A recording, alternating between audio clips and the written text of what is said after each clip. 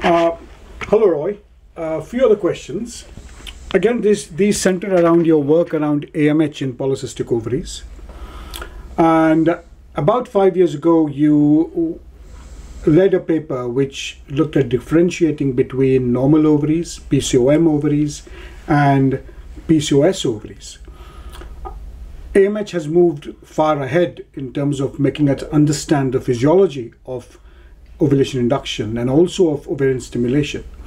My question would be is what do you consider as a role of AMH in PCOS?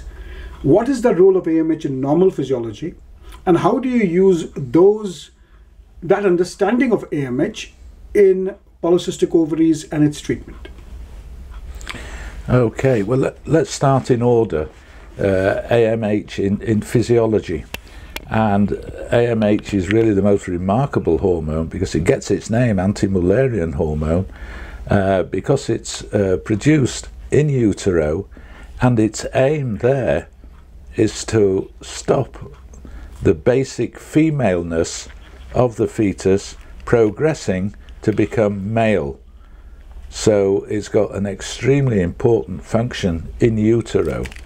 So it was rather surprising that when we found that AMH was produced by preantral and small antral follicles in the ovary.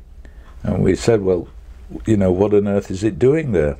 It's got a very important function, because one, and probably its main function, is very well may be in the process of egg selection. Which follicle is going on to be the dominant follicle? And this is because of its reaction with FSH.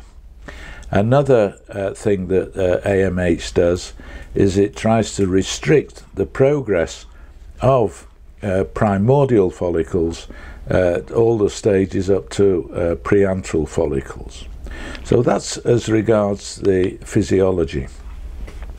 In PCOS, because we have so many small antral follicles and preantral follicles, then it's not surprising that the level of AMH is very high in PCOS patients.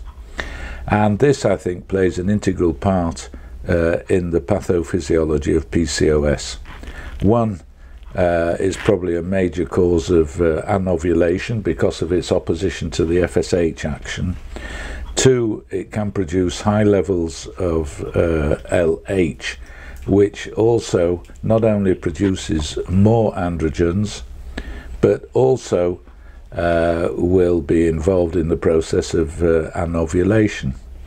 And three, AMH will produce more follicles, which produce more testosterone. So we have a circle going round there between AMH and testosterone.